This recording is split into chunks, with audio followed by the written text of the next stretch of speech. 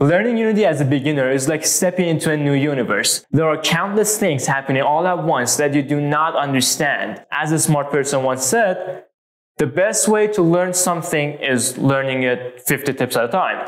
So let's go.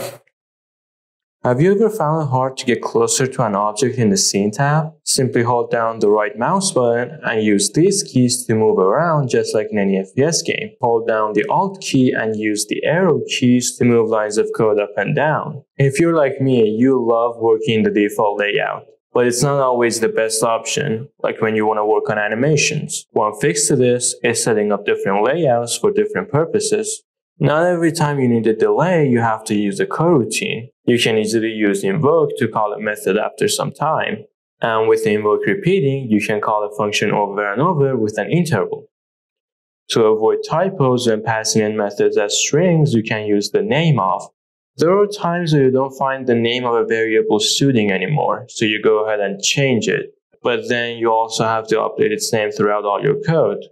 Select the name and press Ctrl+RR, put in the new name and apply. Join some Discord communities. We've just launched our own, and I'm there, I'm active, and I will answer your questions and help you with your problems to the best of my abilities. Join the golden community.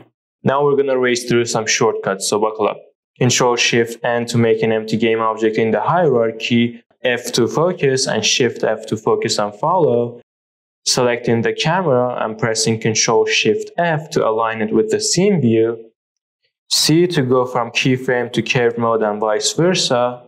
The little question mark to open the documentation page of that component. Ctrl+K+C to comment a block of code and Ctrl+K+U to uncomment it. Type in the name of a statement or a loop, then pressing Tab twice for it to autocomplete. Ctrl+P to play, Ctrl+Shift+P to pause, Ctrl+Alt+P to go forward frame by frame. And to put the cherry on top, you can head over to Edit, Shortcuts, and customize everything. Use the Serialize field to see your private variables in the inspector and hide an inspector to not see your public ones. If you're a normal human being, your room is a mess. Like a mess. And so is your hierarchy. While your room is hex to look like Azula's hair, your hierarchy isn't. You can use empty game objects to tidy things up.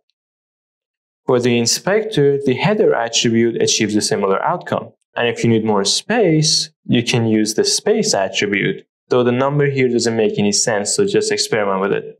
If you want to implement something you've already done in another scene, you can open both scenes in the hierarchy and simply copy and paste. While comments are cool and all, tooltips are the chats because you can see them in the inspector when you hover over their variables. The range attribute makes a slider for the variable below with a minimum and maximum value. And if you don't want the slider, you can use the min attribute, but there is no max. In the layers, the eye icon is for hiding a layer and the hand is for locking it and making it unselectable. And the eyes and hands in the hierarchy have the same functionality. For both tags and layers, you can use slashes to create submenus. #region and then #endRegion creates a dropdown that you can use to organize your code even more. And you can describe that region here. To undo all the changes you've made to a scene, click the three dots here and hit discard changes. For tip number 35, I want you to give that beautiful brain of yours few seconds and feel some joy, some adrenaline, some rush by smashing that subscribe button like it's a null reference exception. Set up a tags class to prevent typos when checking tags. And if you're using the double equal operator to check tags, just stop. Use the compare tag instead.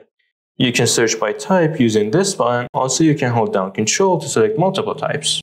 And you can use the undo history instead of spamming Ctrl+Z. You can use debug.log warning and debug.log error to bless your logs with some style. Head over to Edit, Preferences, General to change what happens when a script changes while in play mode. Use this button to save and load presets for your components. Put Context Menu above a function to create a button for it in the inspector. Go under Edit, Project Settings, Editor to change Unity's numbering scheme. Use application.targetFramerate to limit the FPS of your game. You can change the fixed time step under Edit, Project Settings, Time. This is the time interval used for fixed update and physics calculations. If you're still using if statements to set values, it's time to stop! It's time to stop, okay? No more!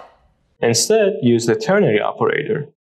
Now, most of you know that time is money, but you avoid paying $20 to buy a full-on pack of assets that's going to save you 3 weeks of work. Let me tell you something. Most of us are terrible at making art assets specifically.